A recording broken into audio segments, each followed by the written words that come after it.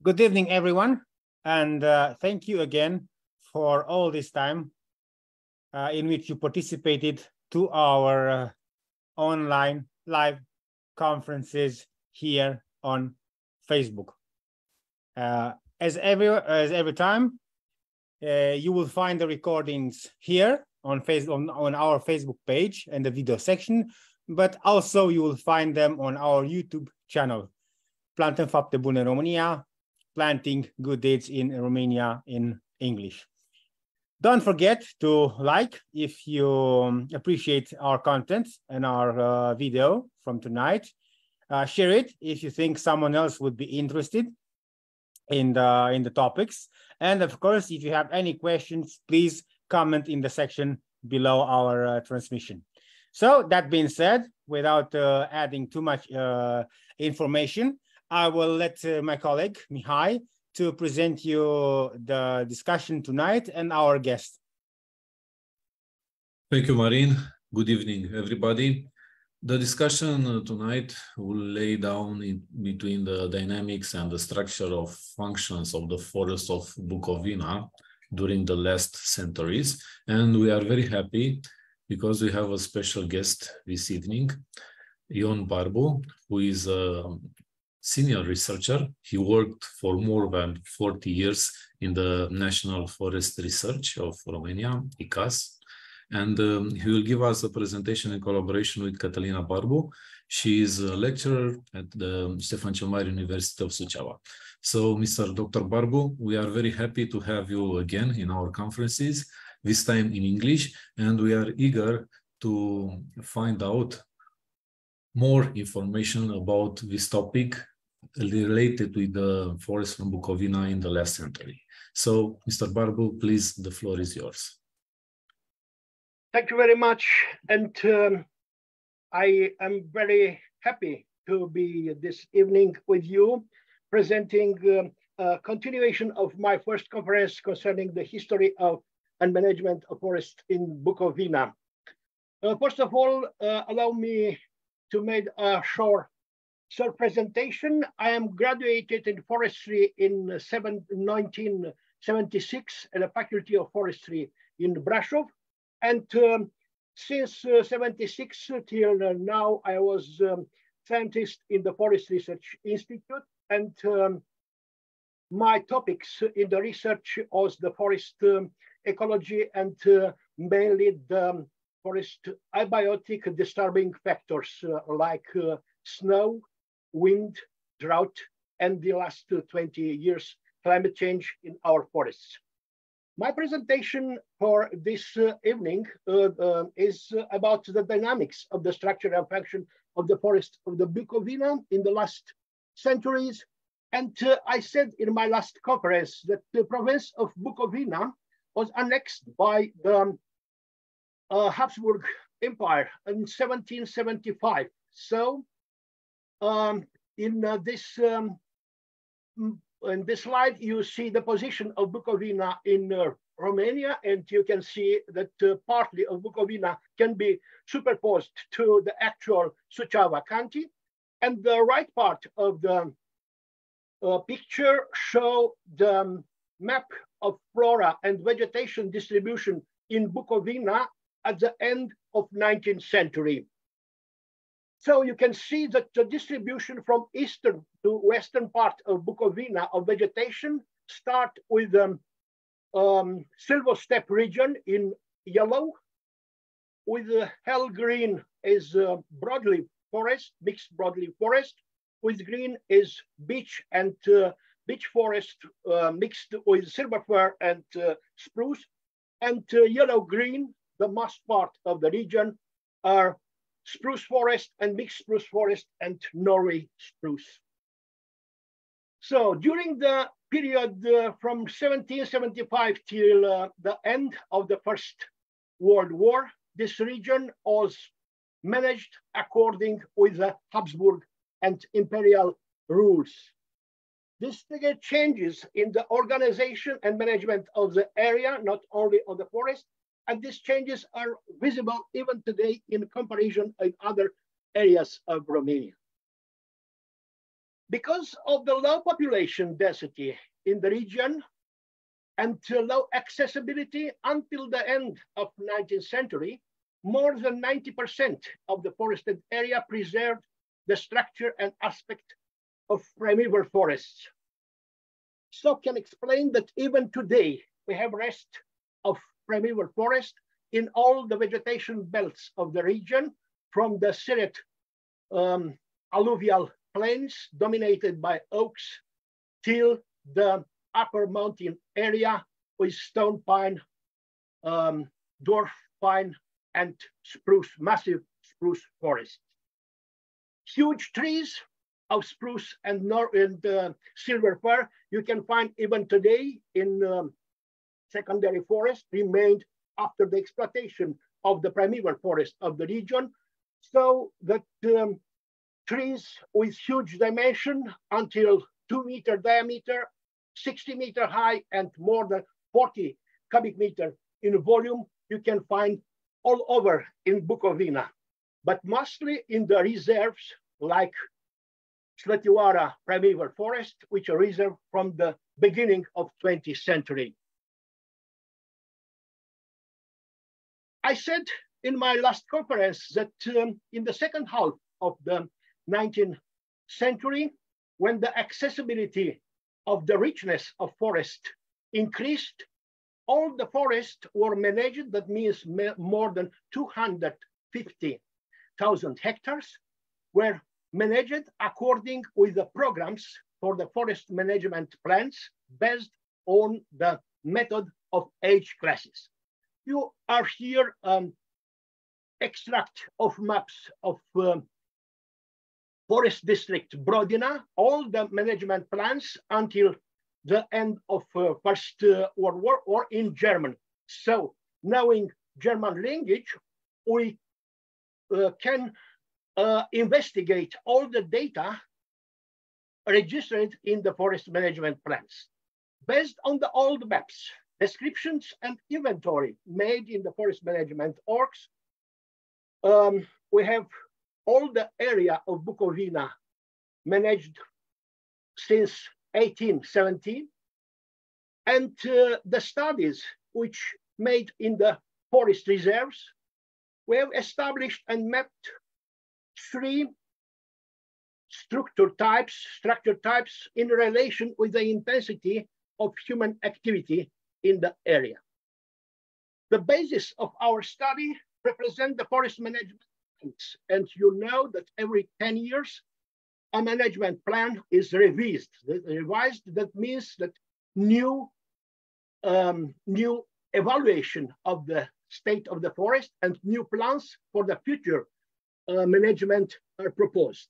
You have here the cover of different forest management plans, which describe in details all the aspects concerning the area, the history, the past management, the actual state of the stands, and the future activity of the forest. Only for your information, I present here the content of a forest management plan, and you can see is about 500 pages, 500 pages in 6 chapters.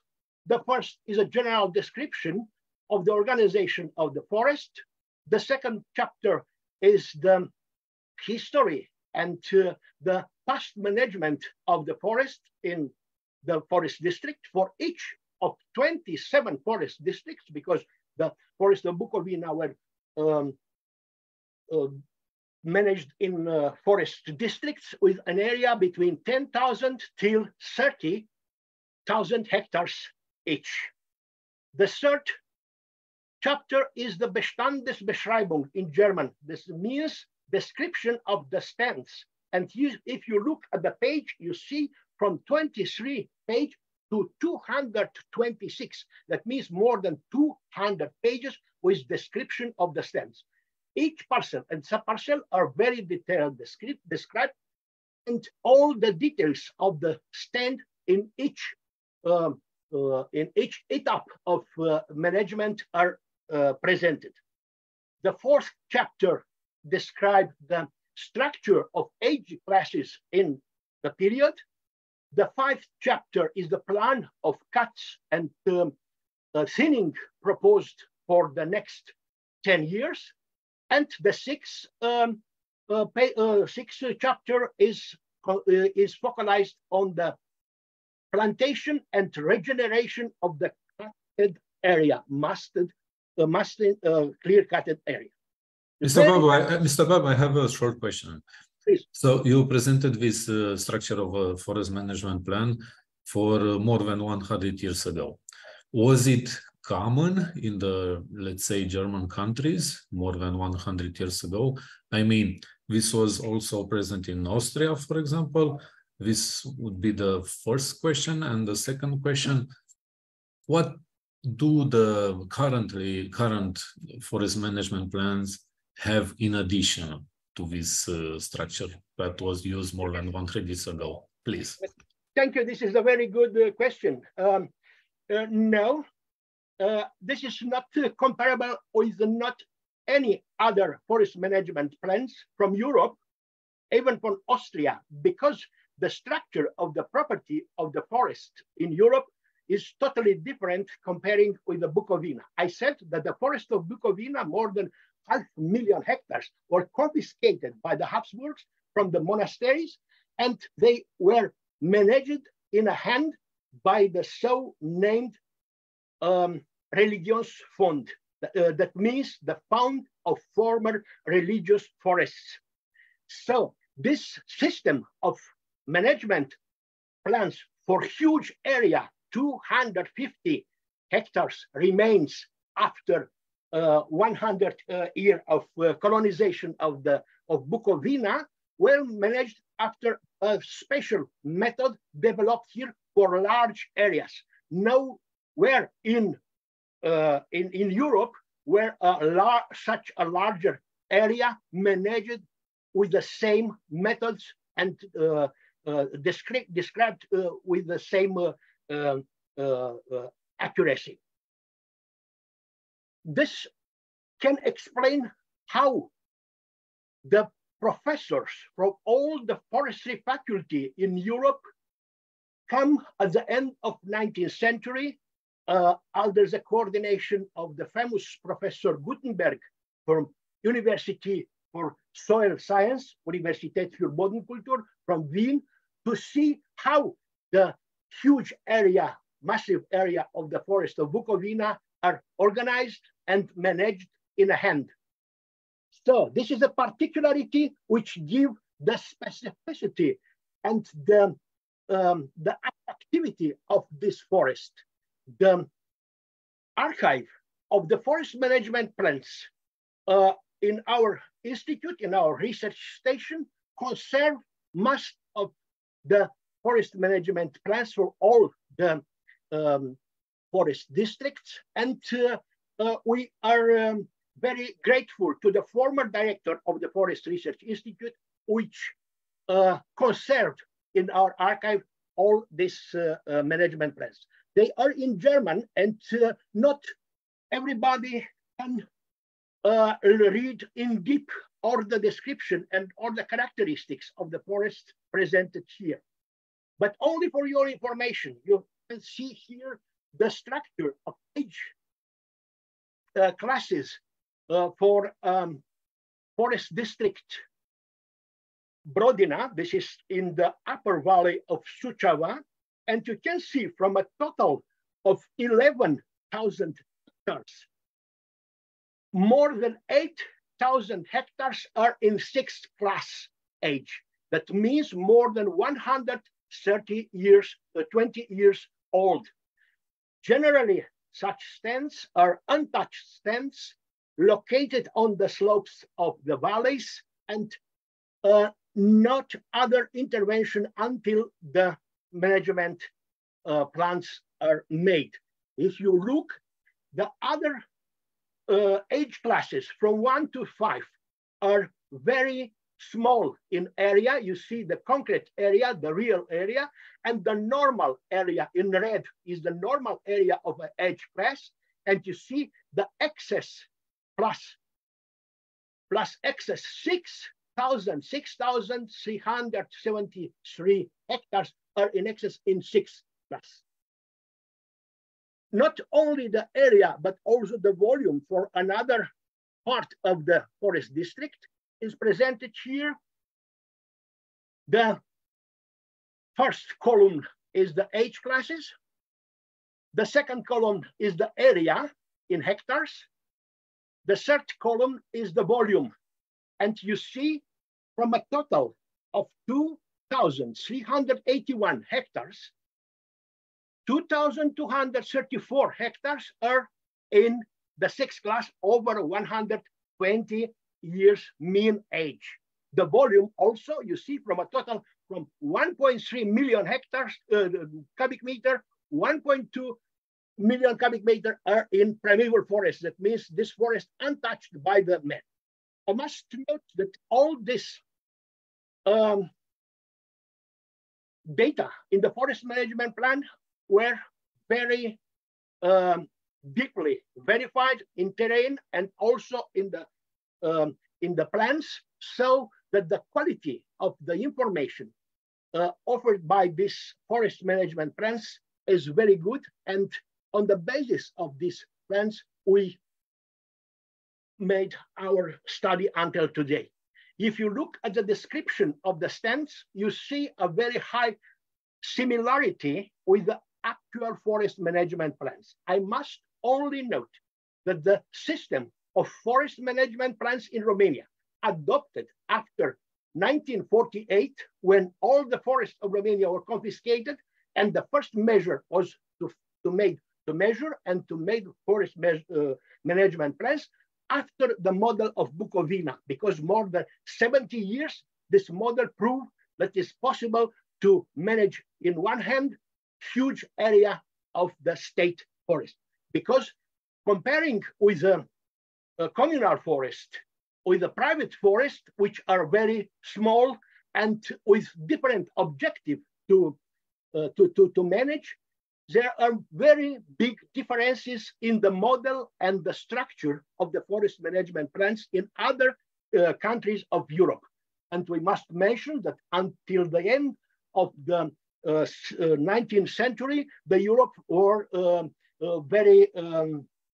very different concerning the political system, concerning the social, economic, and religious system. So Bucovina is an exception because such a huge area confiscated since 1775 were managed in one hand. So can explain that much part of the forest were transformed in agricultural lands, in pasture, in high producers, and locality with huge quantity of colonists. But if we look at the description of the stand, I show you only the first 4 columns. You see the number of parcels, the description of Boden and Lage, of soil and site condition, and the third column is the description of the stand. And you see the composition of the stand. FE, das ist Fichte, Norway spruce, 06, just a moment. 06, Tan is Tane, silver fir, 03, Bu is beech, Buche, 01. Also is the mean age, 145 years. The production class, according with the Iceland system, is a system which was functional in the 19th century. The best production class is 5. The density index 0.7, the area of the subparcel, and the volume in heart, and this is beech and resinous 540 cubic meters. So in total, this parcel has 580 cubic meters per hectare, and you see also the volume for beech and for resinous, for conifers, for the whole parcel. All the parcels are very detailed, described not only in the composition, but also in the vertical structure and in the patches produced by different damaging factors. If you look, the parcel Windwurffläche. That means an area destroyed by wind. So wind occurs not only in the even-edged stands, but also in the primary forest. And you see an area of 14.1 hectares damaged by wind. And so on and so on. You can see that on these descriptions, we have all the data concerning, and the operation of the management plan give us also the information concerning the operation and the structure of intervention, human intervention through SCAT and other aspects, forestry aspects in this. Mr. Barbu, you mentioned that the data were checked in the field. Could you please explain for the public who is not who hasn't have forestry studies but is very interested to know how is doing, what do the foresters checked in the field, what they looked for? Yes, in the field, the engineers, because all the data in turn were obtained by engineers and technicians, brigadiers. So they are special formed in a branch of forest administration, which was named Forsteinrichtungsbranch. That means forest management plans. For example, the chief of this branch for forest management plans were more than 48 years chief of the branch and know all the parcels like his So the control was made on the basis of the statistic description of the stands, because in each stand they apply statistic plots in which on 1 hectare, in which they measure all the trees over 16 centimeter diameter, and also all the characteristics of quality of trees. So they were very interested to produce quality data to ensure that the quality and the quantity of wood which they will harvest is real, and they not spend a lot of money for nothing.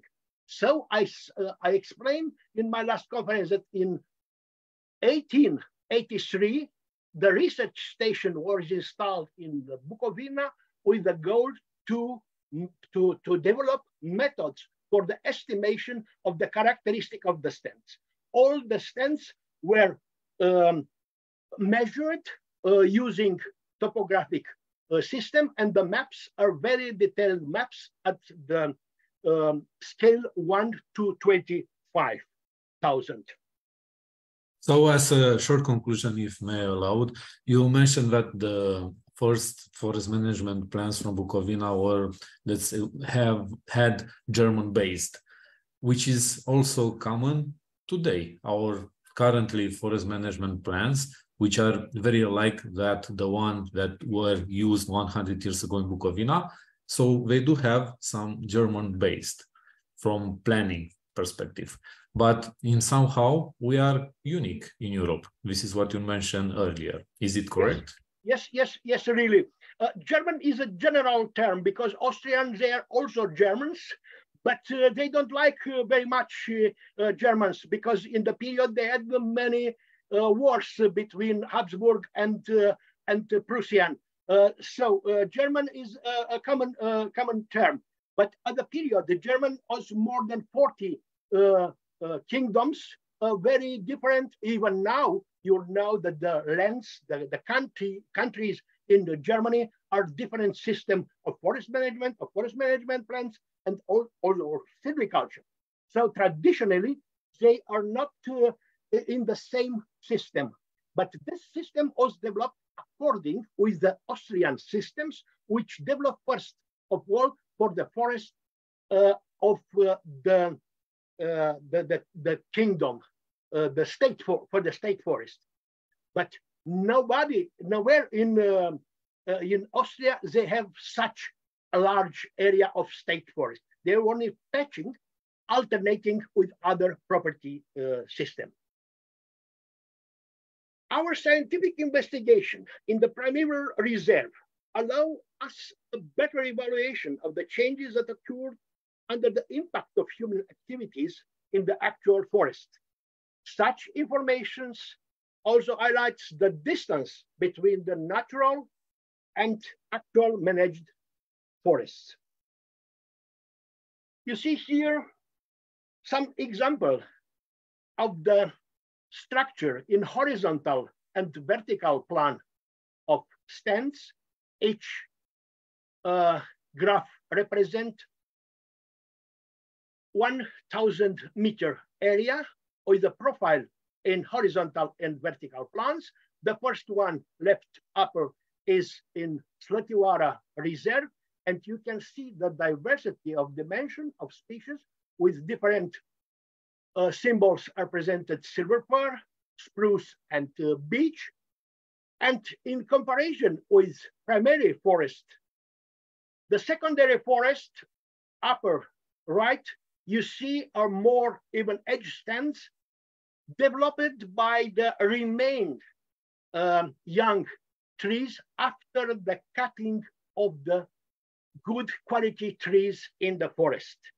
In the lower part of my graph, you see real data concerning the structure, horizontal and vertical, of actual forest, mainly even-edged forest, mainly dominated by spruce and silver fir, mainly without broadleaves, without beech.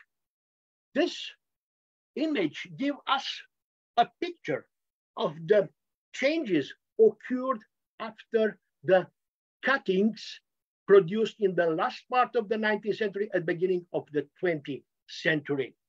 I know that you mentioned also this idea during the last conference, but I want to ask you please to explain once again, why did this happen? Why did the foresters cut the beech forest and planted spruce, for example? Which was the main reason? Yeah, the main reason was that beech has no value at the end of 19th century and beginning of 20th. You remember that even in Romania, beech has no value, only as firewood and for local utilization. So for the industry of pulp and paper, and mainly for the construction, for wood and for furniture, the wood of conifers are more efficient and more easy to use. The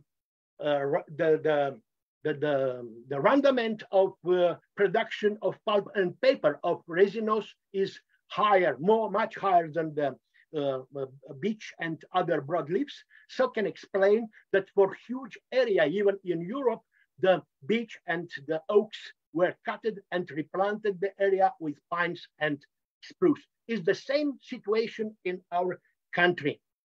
At the beginning of the 20th century, mass part of the mixed forest were planted, after the clear cutting, were planted with spruce. We will explain all these aspects. I have only one short question because I'm very curious, and I know you know the answer, and I want to share it, please to share it with the others. Which was the largest compact area that was clear-cutted in that period of time? Until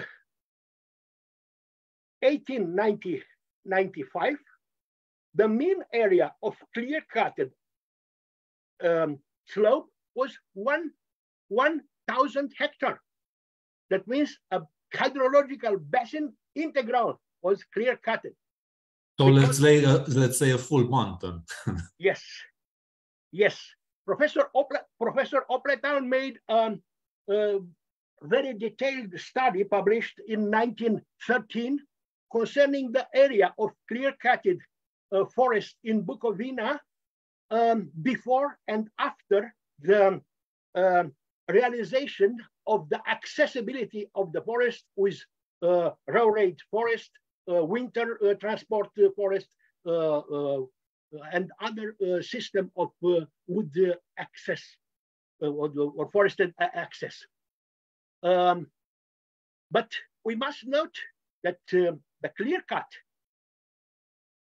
at the end of 19th century and beginning of 20 is totally different in comparison with what we mean now clear cutting, because in the period clear cutting represent cutting all the trees with a diameter higher than 28 centimeter and lower than 80 centimeter.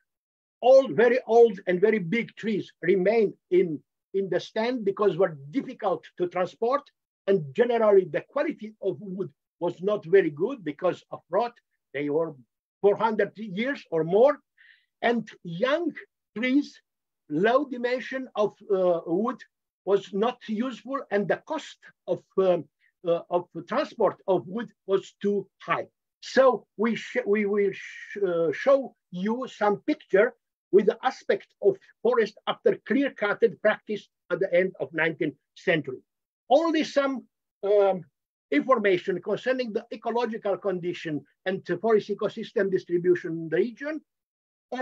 I write some sentences here, but I must note that the large amplitude of the altitude from 200 meters to 2,000 meters in the Kaliman Mountains, for example, and Johar Mountains, show us a very large type of vegetation belts which occur in all the ecological and site condition of the region.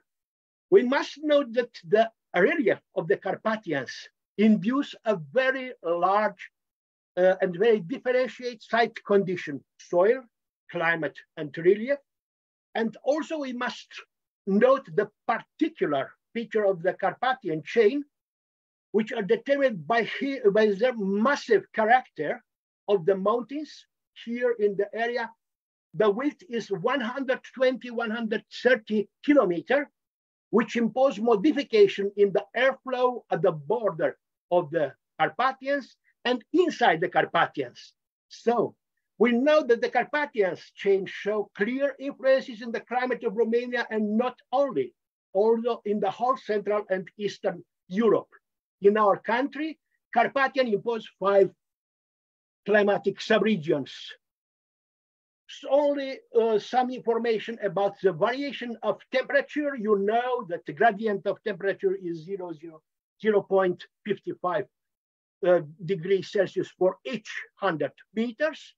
And the amplitude of mean temperature is from 9 degrees Celsius at 200 meters in the valley of Prut and Dnester, and -2 degrees in the highest peak of Kaliman. So you see a very, very large amplitude of temperature, and connected with this, all the extreme of these values. Concerning the rainfalls, I said that the massivity of the Carpathians impose a very unequal distribution of the precipitation. We have made a very detailed analysis of the distribution of the precipitation based on the 53 rainfall station, and we observed a very interesting effect of continentalism imposed by the massivity of the Carpathians in the middle, in the depression of Dorna and Kempulung, for example. Here you have a graph which represents in the axis the rainfall quantity and in relation with altitude on the coordinate, and the fascicle of the lines show the continentalism index according with GAMS. And you see in these ellipses all the belts of main vegetation types, from the oaks and the mixed broadleaf forest to hilly beech forest, dominating mixed forest of resinous and beech, and a very large area between 50 and 70 degree of continentalism in central part of the Carpathians, spruce forest. This is only for the specialists. But if we look to the ecological niches produced by the relief, climate, and soil, you can see the cassettes representing the most important forest ecosystems in the region. And what is to note is that every forest ecosystem have a very specific position in the large palette of ecological condition of the Carpathians. Each number represents a dominant forest type. With red are presented the dominant silver fir forest in the Eastern Carpathians. In this sketch of maps, you see the distribution of forest in Northern Carpathians. With yellow, they are broadleaf forest. With red is mixed forest, beech, silver fir, and spruce. And with green are dominant spruce and silver fir forest. You see that the dominant part of the forest are spruce and I present you very short 6 main intervals or events in the management of forest since the confiscation of the forest till present. And you see that the first line presents the period 1786 till 1867.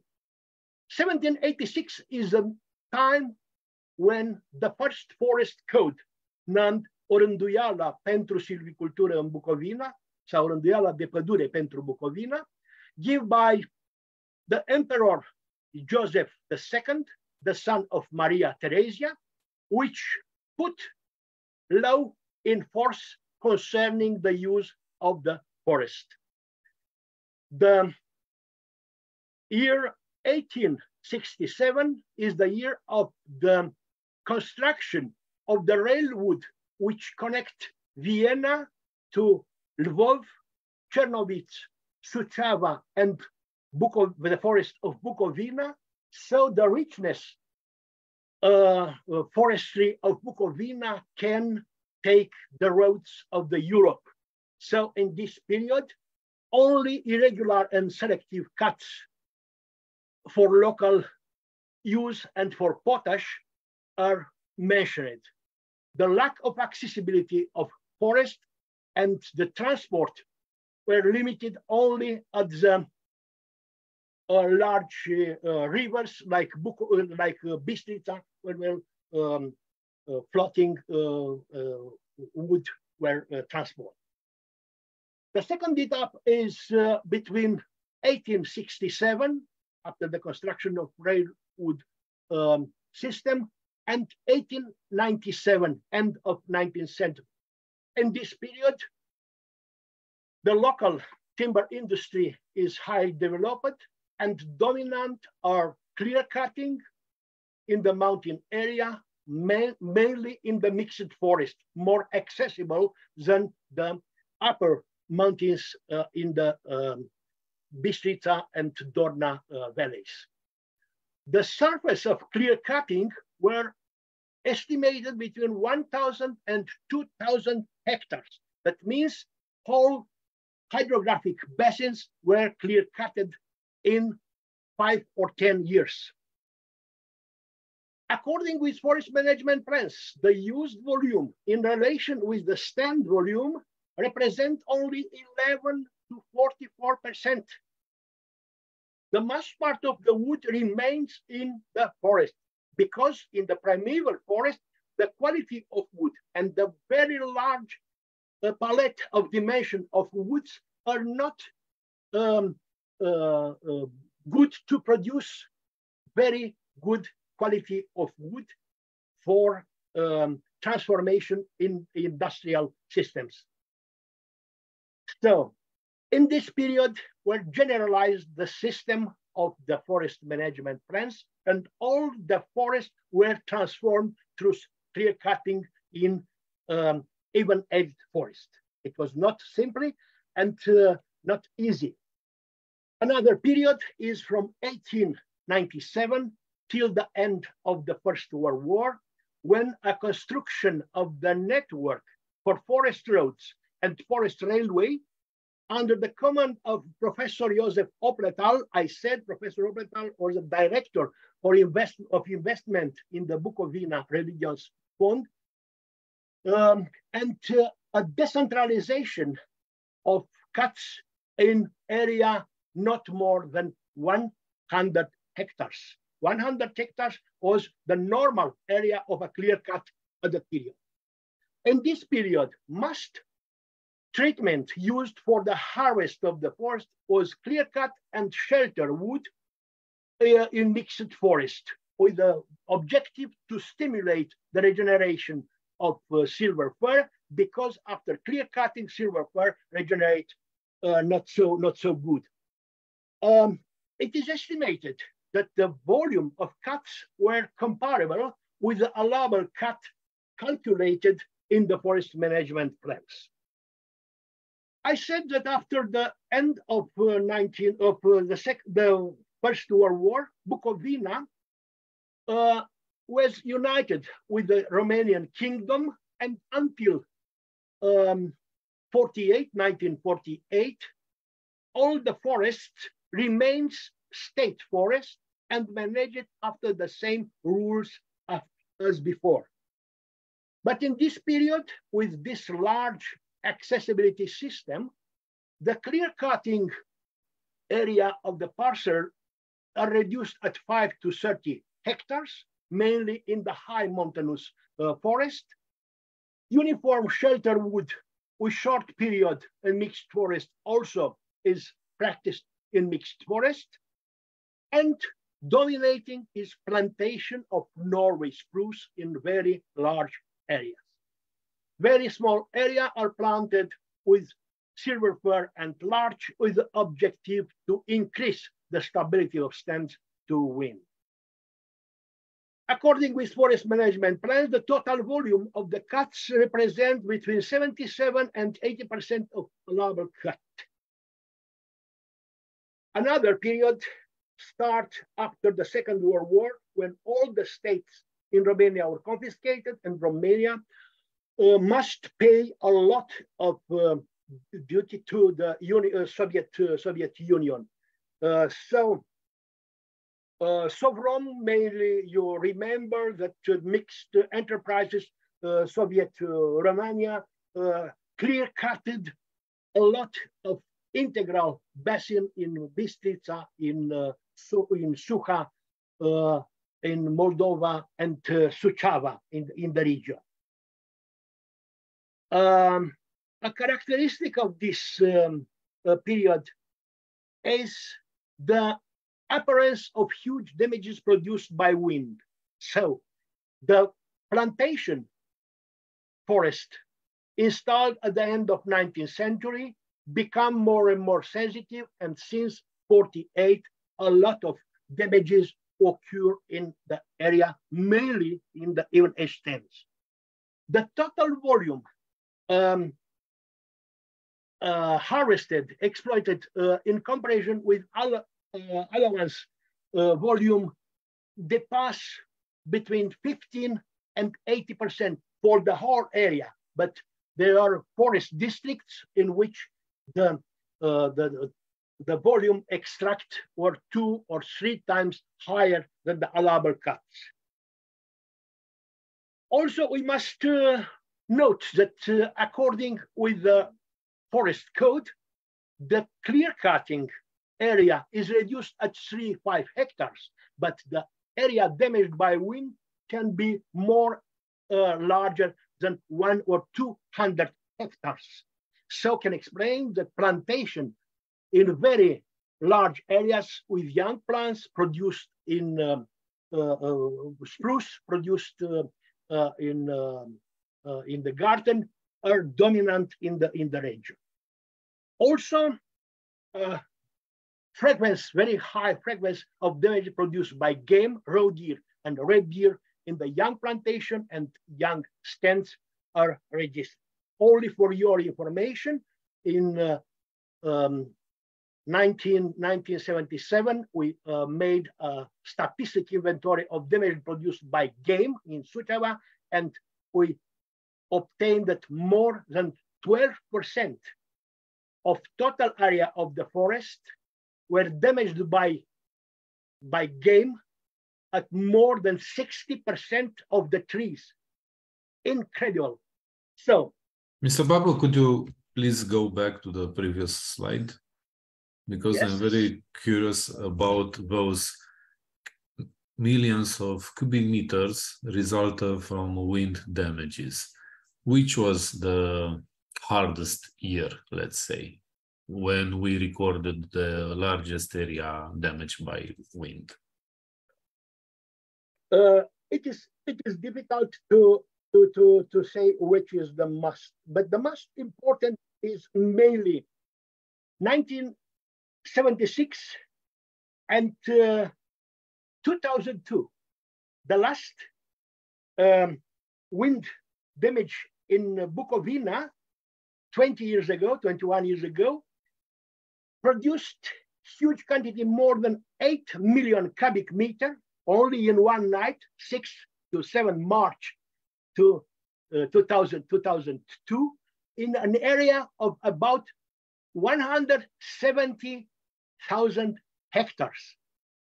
With my students from University Iași, we made a very detailed mapping of all the areas damaged by wind, and the results are very, very surprising, because the distribution of damaged area is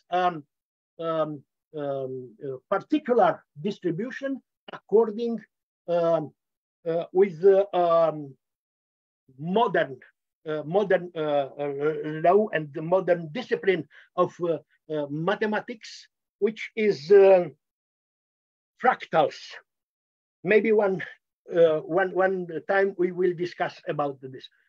So we will show that periodically you see data 48, 67, 60, 64. Maybe 64 was larger than 2002, but comparable. Every large episode of wind damages produce more than 5 million cubic meter in Suceava County. This the past two or three times the year allowable cut in the region. It's incredible.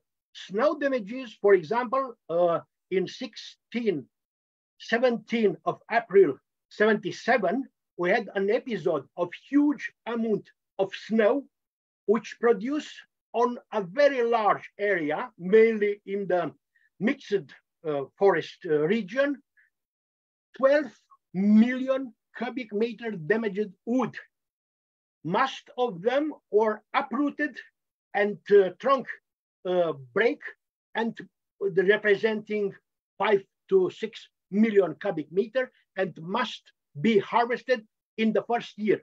The rest represent the crown breaks, and some trees can be remained in the stand, because such a huge quantity of damaged wood is impossible to harvest in a very short period, because the risk of insect attacks is very, very high. So I hope that I respond at your, the three types of structure which we mapped and calculated for the whole area of the forest of Bucovina are primeval forests. That means old forest with old age, with big dimension of trees, without human intervention by cuts. And you see in the forest management plans, mainly with mean age over 140, 150 years. Another type, very easy to present, is the secondary forest, which are naturally regenerated forests on the place of ancient primeval forest after clear cutting of the second half of 19th century. Artificial stands represent artificial and natural regenerated stands after cutting of the secondary forest, mainly the forest cut after the Second World War. You see here the aspect of a old primeval forest in Stulpican near the Slătioara forest and the huge quantity of wood of low dimension used for the organization of the wood transport of good quality wood. So can explain the quantity of useful wood was so low. You can see also in the second plane of the picture, the aspect of remained forest after this clear cutting. So another one, clear cutting is totally different in acceptation at the end of 19th century and today. Another aspect of the extraction of beech in the mixed forest after the transport of resinous and coniferous forest for wood for fire. This is beech and an old installation for wood transport. You remember, because in the history of the forest exploitation, forest harvest, we have studied only as a method. And another one, you see the aspect of primeval forest remained after this clear cutting. All the trees, younger or with diameter lower than 28 centimeters, remained in stands. And they produce the secondary forest about which I discussed.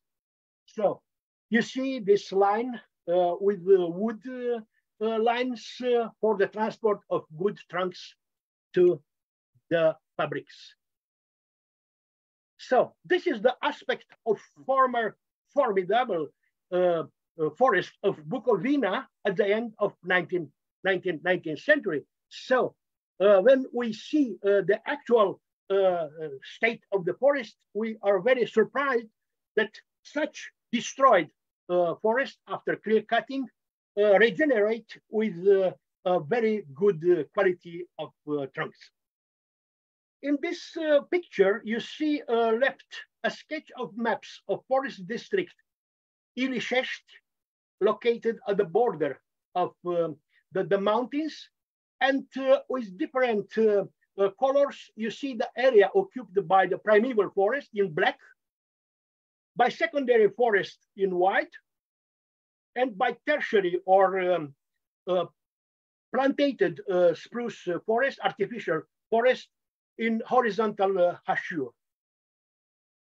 You see that the first map from 1883 give that more than 50% of the area was primeval forest.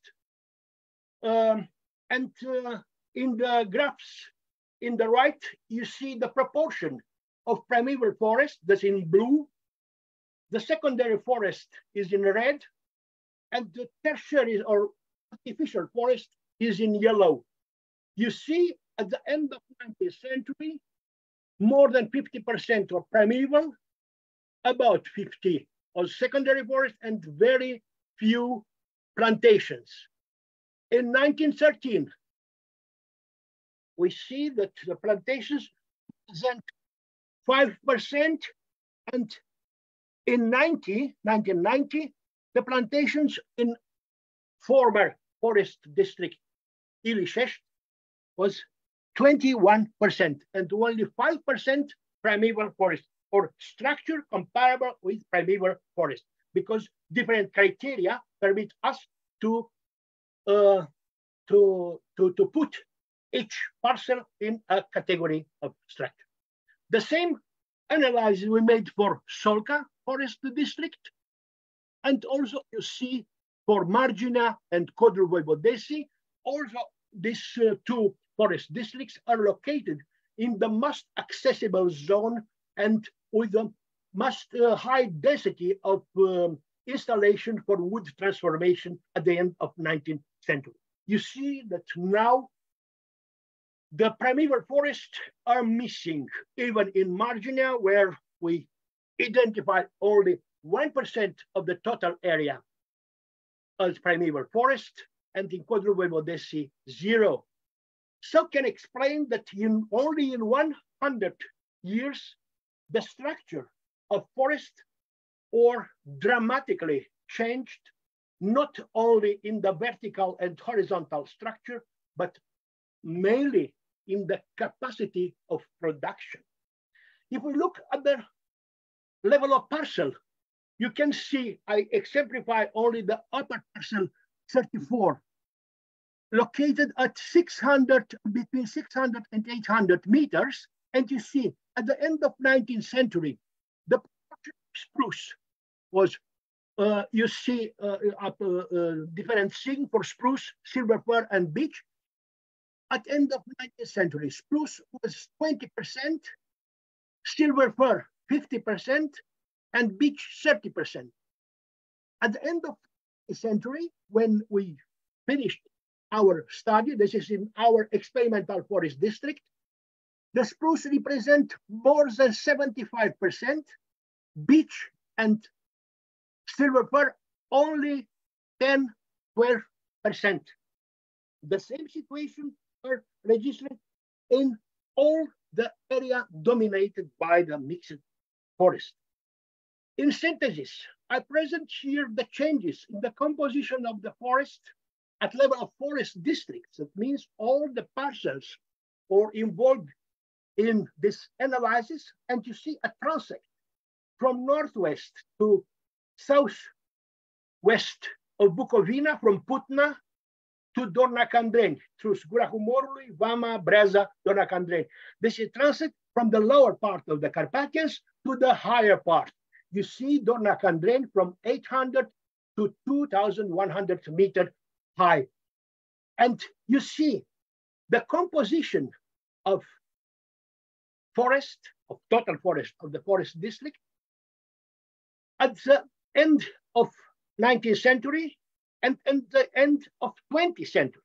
In 100 years, in Putna, for example, spruce increased from 28% to 42%, silver fir decreased from 42% to 18%, and beech increased from 25% to 28%. In Gurahumorului is more evident, from 7% spruce increased to actual 31%, silver fir decreased from 48% to 22%, and so on and so on. Other species represent the intervention with pine and pines, different species of pines and larch, with the objective to use the degraded terrains and increase stability of the stems. Dornacandreni is located mainly in the belt of dominant pure Norway spruce stem, so you see the changes are very low. But even here, you can see that silver fir decreased from 11% in mean at the end of 19th century, at only 5% today. Beech is the same situation. So you have some example from the parcel to the whole area of the region concerning the impact of such changes. Mr. Barbu, we have a question which is related to this subtopic, coming from your younger colleague from Suceava, Iulian Danilă. He is asking, what can you tell us about the forest in Ukraine in general, or those from protected areas, such as the Uholka, I suppose I pronounced it correctly, Uholka Reserve, which we visited together in 2012. Come close to the forest in Bucovina or the secular reserve from here, such as Slătioara, considering the times, foresters, and the forestry school. So let's say as a border comparison. Yes. There's some similarities and some differences between the Uholka huge reserve of beech forest remained after the First World War, because the fights between German, Hungarian army and Russian army in this area produced huge damages on trees, and these trees couldn't be harvested because they had a lot of splint of metal from the bombs, and so explained that this area remained untouched until today.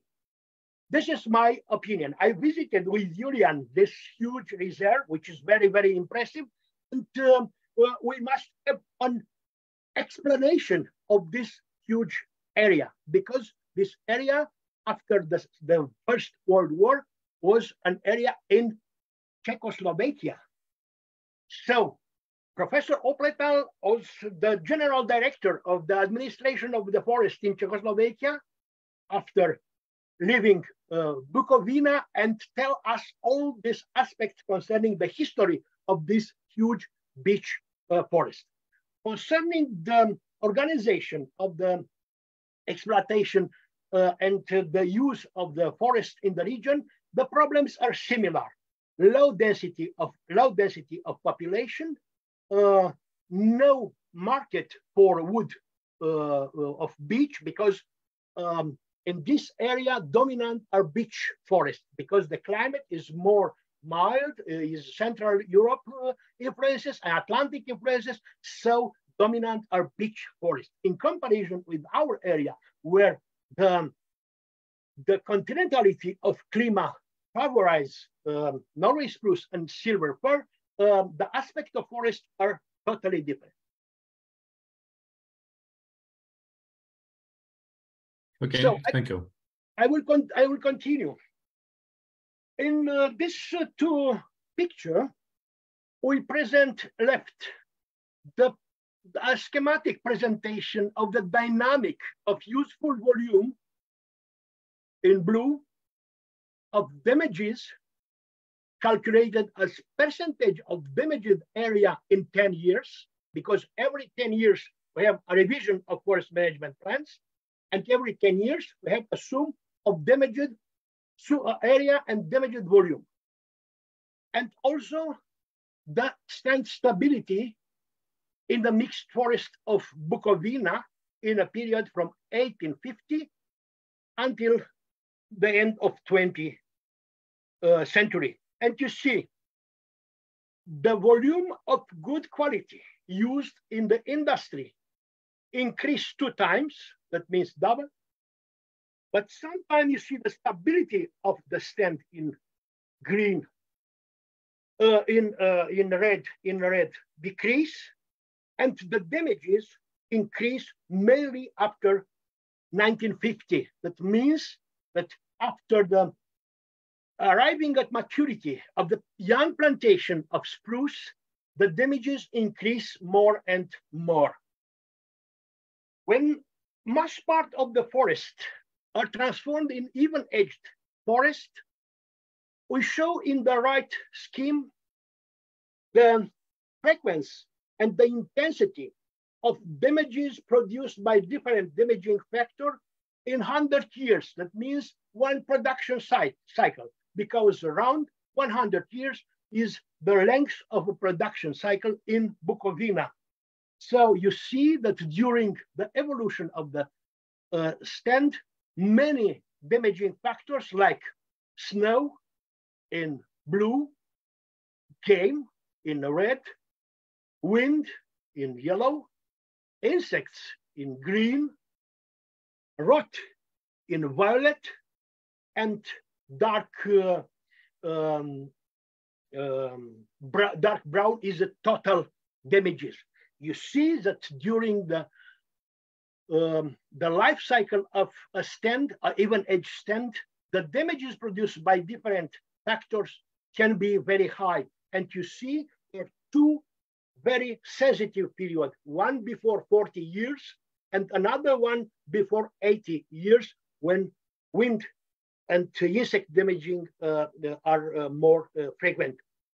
That give us the moment of intervention with thinning, with special measure to increase stability of trees and of the stands to snow and to wind. Because growing in a very high density, the stands and the trees develop very sensitive parameters like slenderness coefficient, length of crown, position of the gravity center, and so on and so on. So to ensure a stability of the stands until the end of the production cycle, we must make huge intervention and very focalized in the risky stands. Concerning your questions about the damaging volume registered in the region, we made an analysis for a long period from 1948 till 80 concerning the damaged volume statistically stratified with the dominant forest types in Bucovina. Pure spruce forest in red, mixed forest of spruce and silver fir, mixed forest spruce, silver fir, and beech, mixed forest spruce, beech, and beech forest. And you see the damaged volume from a total of 17 million cubic meter. And here you have a comparison of damaged volume with standing volume for each analyzed forest type. Based on this data, we calculate an indicator of stability or of sensitivity of stands to wind. Is wind throw rate. Wind throw rate, this is a ratio between the quantity of damaged volume and the standing volume. We calculate this for every 10 years, and on the basis of this indicator, we give the risk note for each stand, for each site. And you see, for each forest type, colors and number are exemplified in the note. Spruce, for example, has a wind throw rate 15.9%. That means in the period of 10 years, 15% of the standing volume is damaged. In comparison with beech forest, this wind throw rate is only 5%. That means 3 times lower. The same situation with the mixed stand spruce beech or mixed stand spruce forest, silver fir, and beech. This allows us to show the risk of transformation of mixed forest in pure Norway spruce forest or pure Norway spruce and silver fir forest, which are mostly damaged by wind and by snow. Now, with the increasing of temperature and better condition for the insects, the frequency and intensity of damages produced by insects, by Ips, not only Ips typographus, but now even Ips duplicatus penetrate the lower part of the mountain area, is very, very risky. So we must be very careful with such stands. Some conclusion of my presentation can be summarized as follows. In the Carpathians, the low density of population and the lack of industry during the Middle Age and modern period have led to the conservation of the most part of the forest. Only the lower and the upper part of the forest massifs were affected by wood harvesting and grazing respectively. At the end of 19th century, according to the forest management data, more than 80% of the forest in the whole Bucovina were primeval forests. Lack of access to mountainous slopes forced the overexploitation of the accessible zones at the end of 19th century.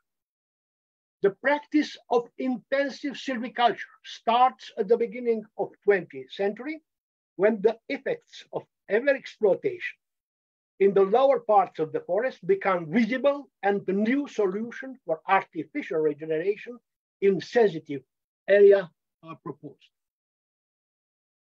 The intensification of clear cutting and the plantation of spruce instead of the former mixed forest and the utilization of the improper genetic material were registered on the larger and larger scale. After 1948, all the forests were confiscated by the state.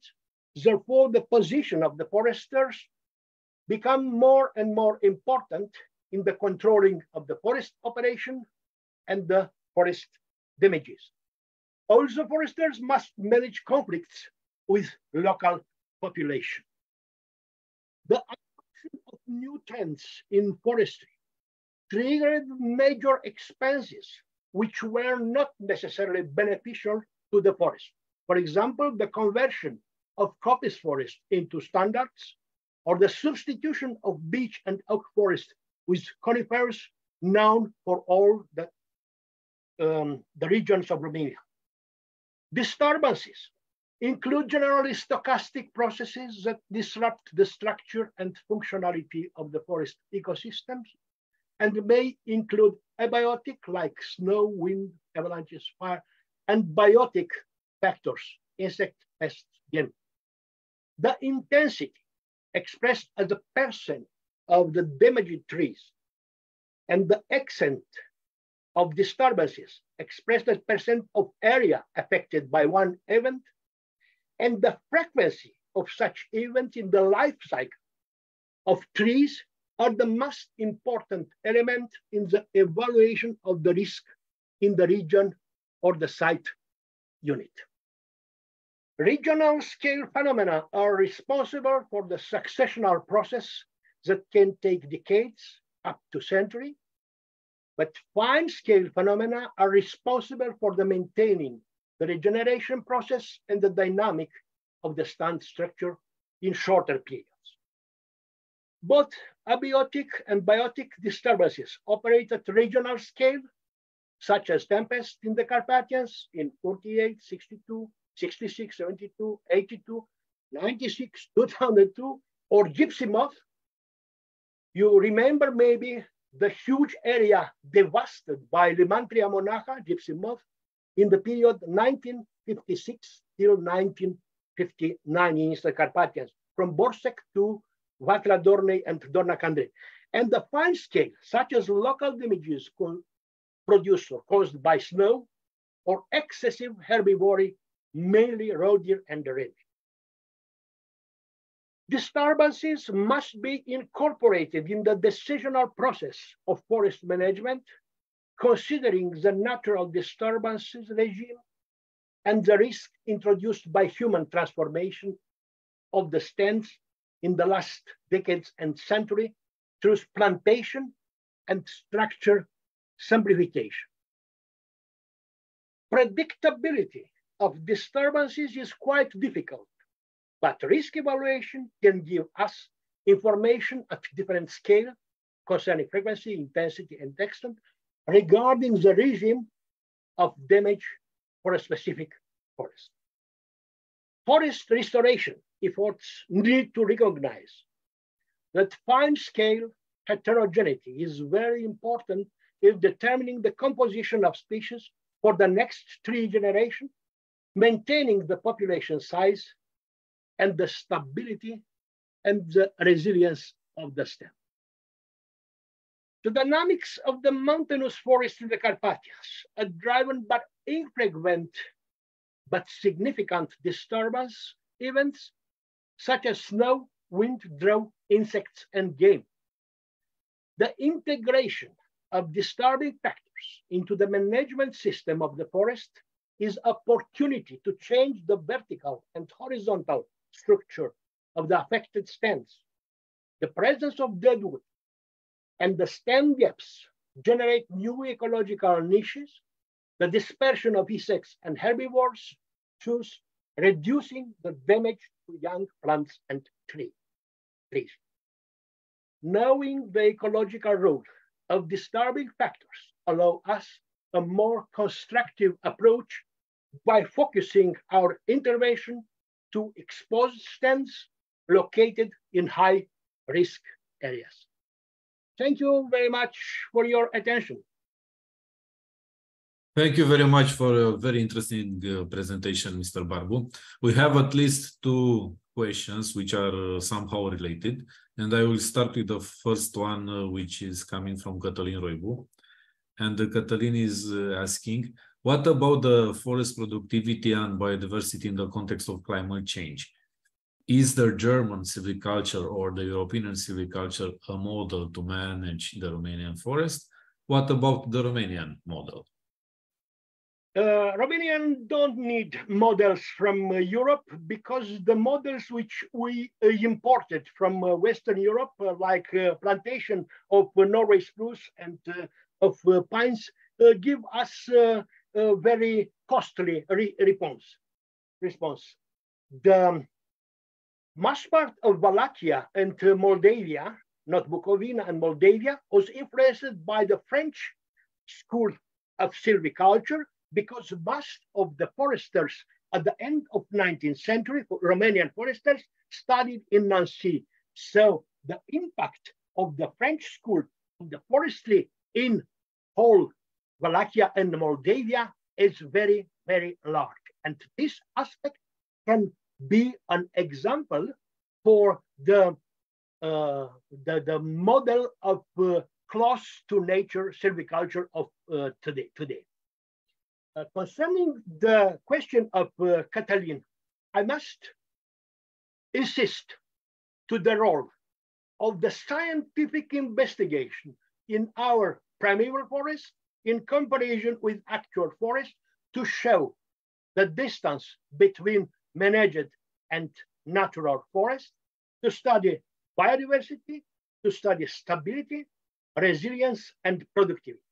Concerning the productivity, we must assume that actual productivity of the forest is too high, in my opinion, because maintaining very dense stand until 60 years or is a very high risk. I said, because the structure and the stability parameters of trees expose these exemplars to damages produced by biotic and abiotic.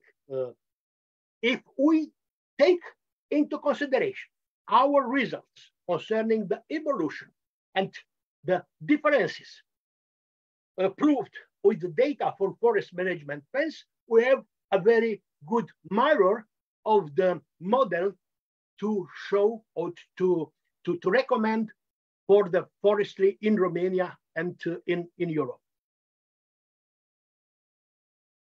Thank you very much. I want to continue with another question, which is coming from Iulian Bratu from Lucian Blaga University of Sibiu. Iulian is asking, is there a correlation between forestry operation and natural disasters? Does the managed forest with works applied in time behave better in the face of disasters?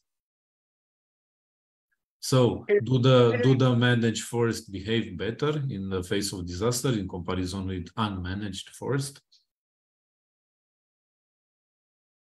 This concept, unmanaged forest, in my opinion, is very risky, because we put a lot of forest in the protection forms, like Natura 2000, for example, in which huge area of former stands, artificial produced or natural regenerated after the cutting of the forest, and this is not only the situation of Bucovina, all over in Romania, mainly in the beech forest from South Carpathians, need intervention, need thinning. All these forests were planified in the last 70 years for wood production according with age classes. So all the stands need a reduction of number of trees per hectare, because with the age, we know that every tree need more and more nutrition space. So without intervention is a very big mistake, because such stands will collapse when they accumulate a lot of biomass, and damaging factors can occur and destroy integrally such forests. We must explain to the NGOs and the experts in the non-intervention that is a nonsense to discuss the actual management of the forest without taking into context or in discussion the history and the past management of the forest. If the forest is a former primeval forest is a former natural evaluated forest, we can remain at the nature laws. But when the forests were planted or natural regenerated, like beech forest, which was clear-cutted or simplified in the 50 till 80 of the past century, is very, very risky. Thank you. I want to continue with another question coming from Ms. Cornelia Ghețiu. Would there be a benefit in reintroducing beech trees in Bucovina? The benefits can be very, very large. First of all, in the landscape aspect, the broadleaves are very important because give a more sophisticated and more diverse aspect of the forest in all the periods of the year. The second one is that we must not introduce beech because beech come alone with the increase of mean temperature, with the global warming.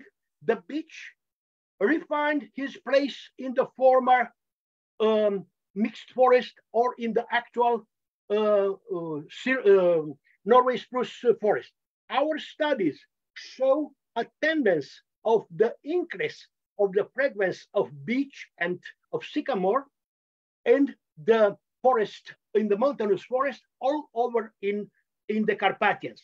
So beech is a very interesting species, not because we discover the values of wood of beech, but beech is also connected with the improving of soil quality, because planting Norway spruce on the place of former mixed forest or beech forest, we produce huge transformation of the humus form and in time of the parameters of the soil, not only pH, but only the bonity of the site. So coming beech in our future forest is a beneficial for the improving quality of the soils. Thank you. We have another interesting question coming from Professor Marcel Flocea. He wrote it in Romanian, and I will read it in Romanian because I don't want to alter the sense. So, Professor Flocea is asking, integrarea efectelor factorilor perturbatori în planurile de management este realmente posibilă, mai ales în condițiile în care, de exemplu, efectele doborăturilor conduc și la creșterea daunelor produse de ipide?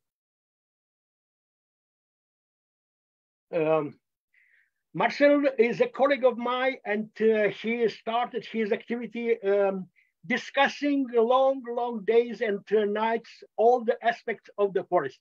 I know that Marcel know the answer, but I can show that a more elastic system of forest management planning and a more large attributes of engineers in the forestry can give the possibility to integrate all these aspects in the management system, because the forest management plans is made for 10 years. But in this interval of 10 years, the engineer for the forest district can introduce his knowledge and his inventivity in the better management of each stand. We cannot give rules for all the stands from the desk, from the bureau. No, knowing the reality, integration each day and each month in the forest, our experience with the reality can contribute to a better evaluation of the stands and also to a better application of the forest management measures. Thank you. Professor Flocea has another question, and I will read it translated into English. He's asking, which are the costs for managing diversified structures in comparison with, let's say, the regular structures? And which are the differences regarding the quality and the quantity of wood produced? Yes, this is a good question. But if we look at the quality of the forest, we can have two answers.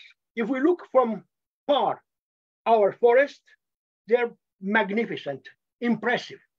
But if we look inside the forest, we see a lot of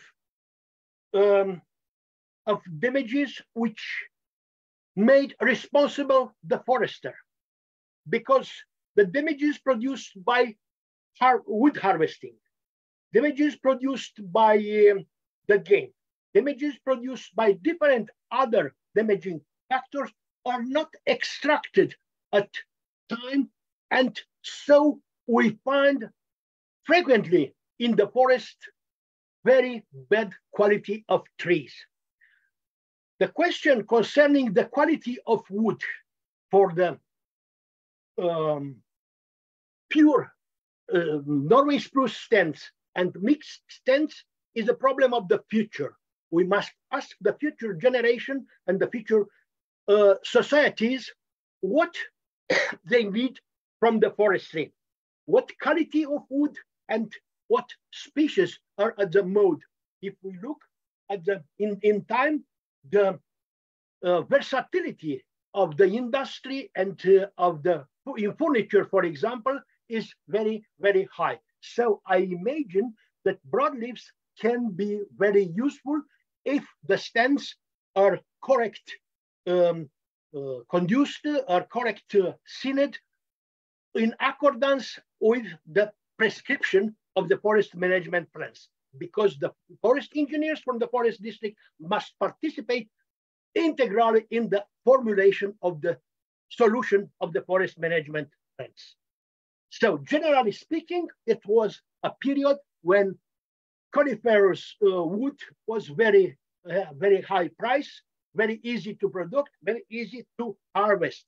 But now this limitation oblige us to change the system of thinking concerning the forest, and we must construct more and more roads to ensure the accessibility of wood. If not, we are condemned to remain with this, can I see, with this primitive system of exploitation using only the tractors. I have a very last question, somehow you answered to it, but I will ask you please to provide us, let's say, detailed answer. In your opinion, and taking into account your vast experience, what do you think in the case of Norway spruce forest from Bucovina and also the Norway spruce forest across Romanian Carpathians? Which situation is the best? The current one, dealing with clear cuttings that are limited up to 3 hectares, or the one from 50 or 100 years ago where the area were larger? And why? Yes, this is a difficult answer to formulate, because in the law, we can put maximum 1 hectare clear cutting in the spruce forest. But when a wind comes, he transforms 200 hectares of forest in an incredible damaged area with very high cost to harvest the wood, with high diminution of the quality of wood, because harvesting, exploiting area damaged by wind is very high costs and very risky. This is an aspect. Nature give us the answer, not the law. The second aspect of the answer is that Norway spruce forests, actual Norway spruce forests in Romania are very, very different in comparison with the Norway spruce forest at the beginning of 20th century. In whole Romania, I will explain. After the Second World War, most part of the hydrologic basins in Southern Carpathians and in Transylvania were clear-cutted and even in the natural Norway spruce forest and planted with Norway spruce. But the provenance, the genetic provenance of Norway spruce used for the plantation of huge area clear-cutted or damaged by wind was, in my opinion, improper. I remember that with my professor, Marin Marco, professor of climatology and meteorology in the forestry faculty, we studied for a long period the drought of young plantation of spruce in Făgăraș Mountains up to 1,400 meters.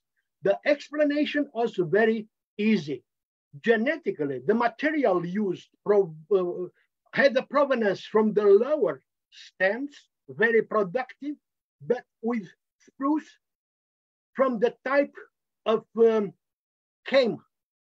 Kammfichte, ramification, if you remember from the typology of the spruce, which was transferred in the upper part of the mountain where the stressors are not the same.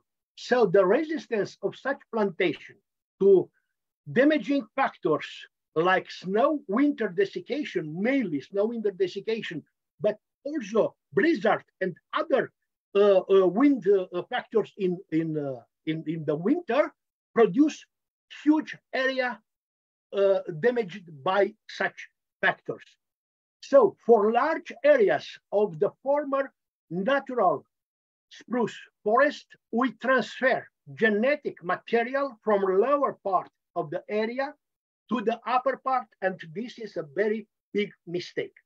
Our colleague, Professor Cernusă, made 40 years or 30 years ago a very detailed study concerning the resistance of different provenance of spruce from different altitude to this phenomenon of snow winter desiccation in winter. The planted spruce outside their natural area, which occupy more than 300,000 hectares, most of them were destroyed by different damaging factors. The last one is the huge area damaged by Ips duplicatus, show us that it's possible to plant Norway spruce, pines, and even on the place of beech and oaks. But a large period of drought and also the changes in the soil fertility can produce very, very high damages in periods which can be between 30 and 40 years. So in my opinion, I worked more than 20 years in the study of the Norway spruce planted outside their natural area. And my opinion is that it was a mistake which costed Romanian silviculture more than 2 billion euros. This is the estimation made by Professor Giurgiu. And the result were very, very discussing, because this plantation were made to ensure raw material for the pulp and paper fabrics in Romania. But you know that after 90, all that's in the industry of pulp and paper, of cellulose, were closed, and all these plantations remains without use. The quality of wood, of resinous, generally speaking, resinous wood in the culture planted outside the natural area, Norway spruce especially, is very, very low. I not enter in the details. Thank you very much for this exhaustive answer. So, Mr. Barbu, since we are at the end of our live, could you please draw a general conclusion of your presentation? What would be the main idea? What would be the takeaway message for tonight? The takeaway message is a message for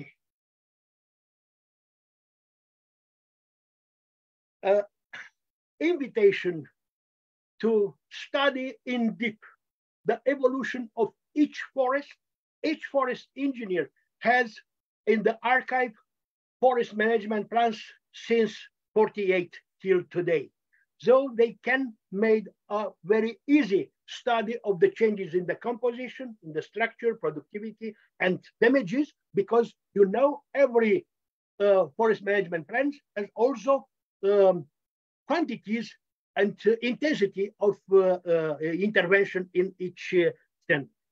Another lesson is to be more and more carefully to the nature, because we learn in the books in the university some rules. Professor